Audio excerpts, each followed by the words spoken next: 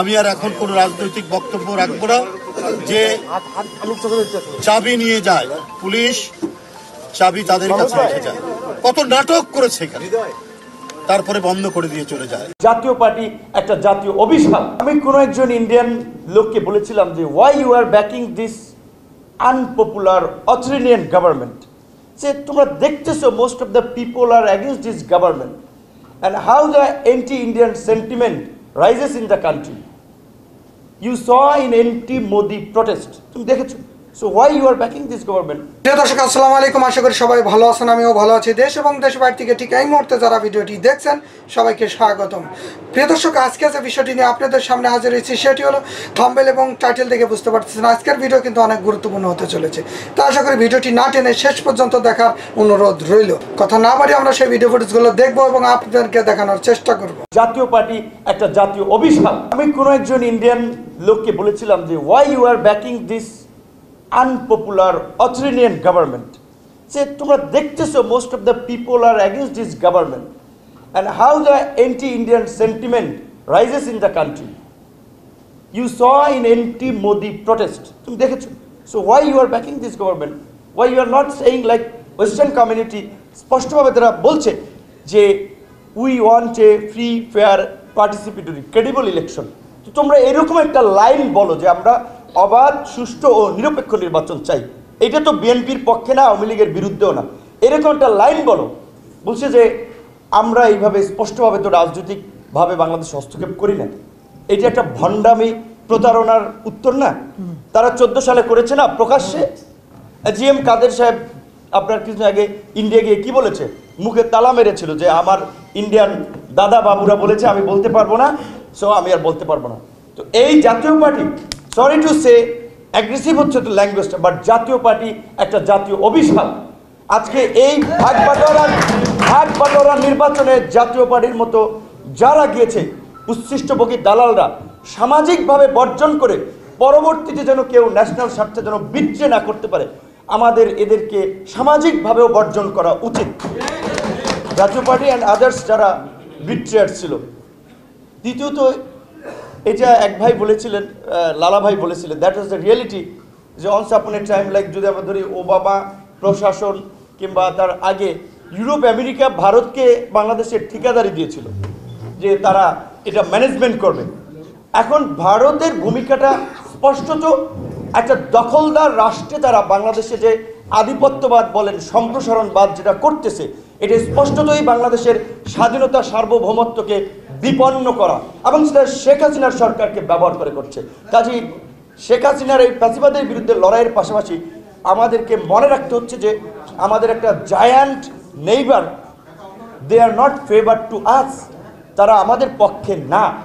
So সেই ক্ষেত্রে হ্যাঁ, যাদের ইন্ডিয়ান ফ্রেন্ডস আছে, কানেকশন আছে, আমরা একমত। আমরা এত বড় একটা প্রতিবেশীর সাথে বৈপরীত্য সম্পর্ক রেখে বিরূপ সম্পর্ক আমরা রাখতে চাই না।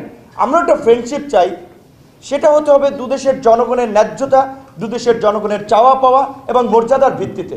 এই মেসেজটা আপনারা দেন, না হলে মালদ্বীপের মতো আমাদের এখানে পরিষ্কারভাবে আগামীর আন্দোলনের স্লোগানে ভারতীয় আধিপত্যবাদ হটাও স্লোগান তুলে জনগণকে ঐক্যবদ্ধ করতে হবে ন্যাশনাল ইন্টারেস্টের জায়গা থেকে, স্বাধীনতা সার্বভৌমত্ব রক্ষার জায়গা থেকে।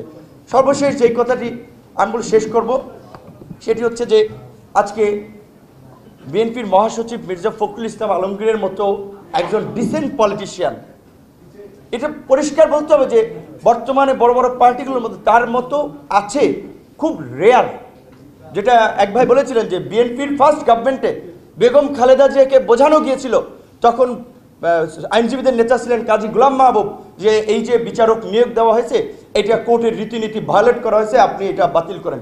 আইনজীবীদের কথা খালেদা জিয়া শুনেছিল।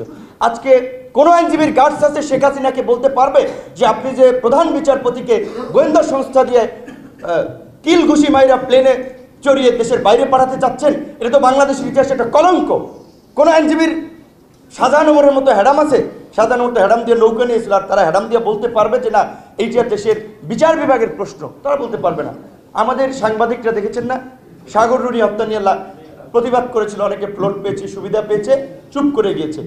বিএনপির সমাবেশে নাকি সাংবাদিকরা লাঞ্ছিত হয়েছে, তার জন্য দেখলাম বেশ কিছু তথাকথিত সাংবাদিক নেতারা মানে সাংবাদিক কমিউনিটি কিভাবে আন্দোলনের বিরুদ্ধে লেলিয়ে দেওয়া যায় সেজন্য প্রেস ক্লাবের সামনে কথা বলেছে। অথচ এই 15 বছরে এই প্রায় এই 1.5 দশকে অন্তত পক্ষে শতাধিক সাংবাদিক হত্যাকাণ্ডের শিকার হয়েছে। একটা ঘটনারও চাঞ্চল্যকর ঘটনা বিচার হয়নি।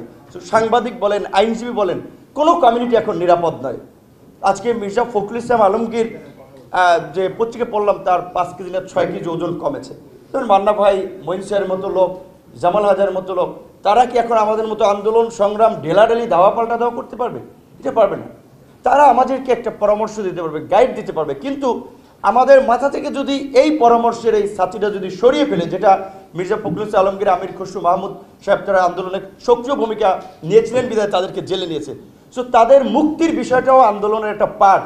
এখানে এখন আর বিএনপি, যেমন একজনে বলেছেন আন্দোলন কোনো বিএনপির নাই, কাজী যে সব জেল কারাবন্দীরা জেলে আছেন তারাও বিএনপির কর্মী না, তারা গণতন্ত্রের সৈনিক। তাদের মুক্তির জন্য আমাদেরকে কথা বলা হবে, কথা বলতে হবে। যাদের উপরে নির্যাতন নিপীড়ন আছে ঐক্যবদ্ধভাবে আমাদেরকে এই লড়াই, মুক্তির লড়াই এবং ফ্যাসিবাদের পতনের লড়াই দুটোকেই চালিয়ে যেতে হবে। তবে অবশ্যই সঠিক কর্মকৌশল, দূরদর্শী সিদ্ধান্ত আমাদের থাকতে হবে। আমি যেটা মনে করি, আমরা এটা ওপেন কথা, আমরা বিএনপিকেও ফরমালি জানিয়েছি যে আন্দোলনের ল্যাক অফ স্ট্র্যাটেজি ছিল, কমিউনিকেশন গ্যাপ ছিল, যে কারণে যে মাত্রা আমরা প্রত্যাশা করেছিলাম বা যে ধরনের অ্যাকশন নেওয়া উচিত ছিল জনগণের দিক থেকে সেটা হয়নি।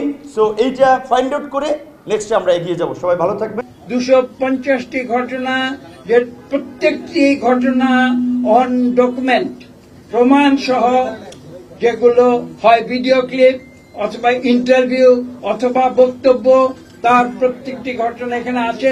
250টি যথেষ্ট নয়, আরো 250টি ঘটনা আমরা ইতিমধ্যে আমরা কম্পাইল করেছি এবং এই ধরনের আরেকটি ভলিউম আমরা 2-1 দিনের মধ্যে আপনাদের কাছে উপস্থাপিত করতে পারব।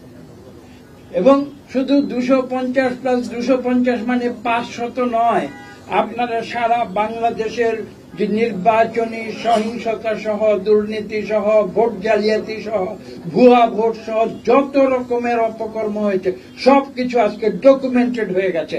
হয় আপনাদের মিডিয়াতে হয়েছে অথবা সোশ্যাল মিডিয়াতে হয়েছে। এগুলো আমাদের কথা নয়, এগুলো আপনাদের কথা।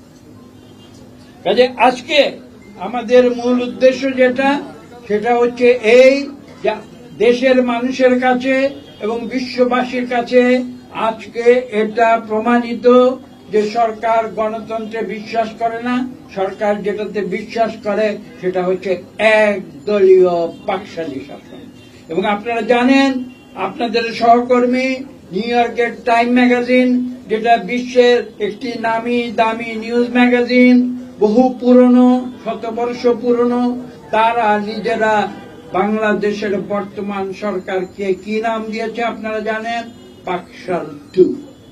আমরা অতীতে বলেছি এটা হচ্ছে অলিখিত বাকশাল। আজকে নির্বাচনের পরে যা দাঁড়িয়েছে সেটা অলিখিত বাকশাল নয়। আপনারা জানেন সরকার অতীতে একটি গৃহপালিত অপোজিশন তৈরি করেছিল।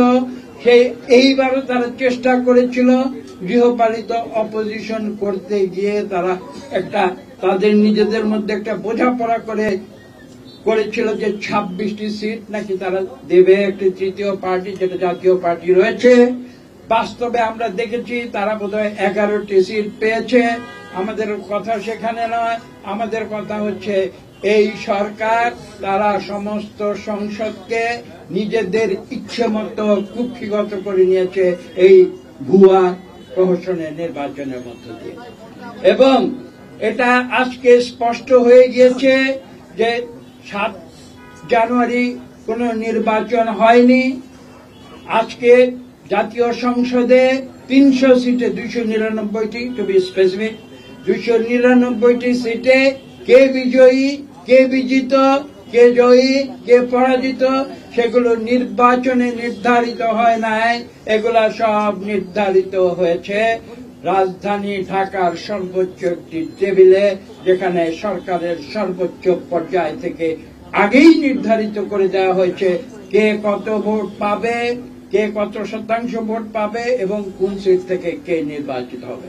এটা আর এখন আমাদের কথা নয়, দেশে বিদেশে সমস্ত প্রমাণ সহ আজকে এটা বিশ্ববাসীর কাছে উদ্ভাসিত হয়ে গেছে। বক্তব্য এখানে দীর্ঘ করার কোনো প্রয়োজন নেই, আপনারা সবকিছু জানেন। আমরা বক্তৃতা আপনারা দেখবেন ভিডিও ক্লিপে একটু পরে। দর্শক, ভিডিওটি যদি ভালো লাগে অবশ্যই লাইক, কমেন্ট, শেয়ার করুন এবং আমাদের সাথে এতক্ষণ থাকার জন্য সবাইকে ধন্যবাদ।